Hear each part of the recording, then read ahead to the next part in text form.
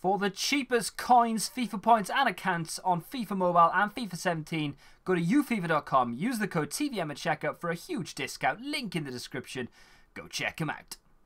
What is going on, guys? TVM here. Welcome to this particularly short review on Sidibe. I actually did this twice. I reviewed it, or the majority of it anyway, and then the recording corrupted. So this is the second time, second footage-wise, that I've recorded this. So if there's not that many clips, it's basically because I'd lost all will to live trying to get clips for a left back with not the greatest of pace. He's only got 78 acceleration, unfortunately.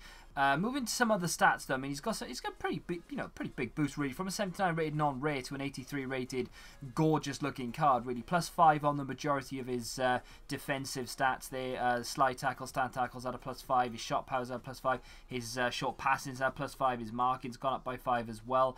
It's a very modest upgrade to say the least. 4-star weak foot, only the 2-star skill moves, but you can definitely look past that given the fact that given the fact that he's a left back, really. Just very effective there in the left back position. Don't expect too much in the way of flair and style. Just a no-nonsense defender. Gets himself booked an awful lot. The timing of challenges. I mean, you could put it down to me, and for the most part, I would definitely say that with the first challenge that I made, it was all down to me. But the second challenge, I'd say probably more to do with the game not reacting quick enough. Maybe that's the player, maybe that's the game, I'm not quite sure. Going forward, he's actually pretty decent. He gets forward a fair bit. I didn't have any instructions on him whatsoever. There, I didn't, but here now, that's not me saying, get forward. He just did that automatically. Ball's whipped up and over the top to him, and he's in a position to put a decent ball into the box. The unfortunate thing there is I have no striker in there worth a salt in the way of heading. Last man challenges like that and stopping the ball going up and over the top is pretty decent from him as well. His heading accuracy is only 70, but he's able to win headers. He's only 5'11" as well, but does get back there as a last ditch man.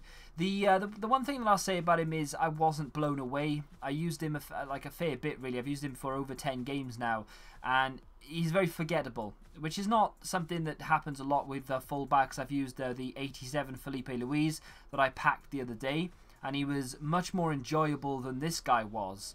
But I don't know, it's just certain fullbacks do certain things for me, and this guy was very forgettable. Not to say that he wasn't a good card, because he is. Form isn't 80, generally turns up for most games. Sometimes he'll get forward more games than others. It's a bit of a weird one, that situation, where some games he will be bombing forward, trying to get the, around the outside, the overlapping run, essentially, to make that cross, and in other games he won't attempt it at all. And like I said, I had no instructions on him whatsoever. Defending's an 8, very solid in that department, as is the price. You can't really go wrong with an 83 rated left back of this caliber as well, less than 40k. And of course, the overall, I'm going to give him a solid 8. I mean, like I said, he does his job, no nonsense, but he's not really ever going to set the world alight. You're not going to be like, oh, I love this guy. Like Lion, for instance, the inform Lion card. Love that guy. Al-Sharani last year. Love that card. But this one, just a forgettable, solid left back. There we have it. If you've used Sidibe, let me know in the comment section down below what you thought of him. If you enjoyed the review, if you could speak English as well, do me a favour and smack that like button. Subscribe to the channel if you've done so. I shall see you guys in the next one. And until then, goodbye.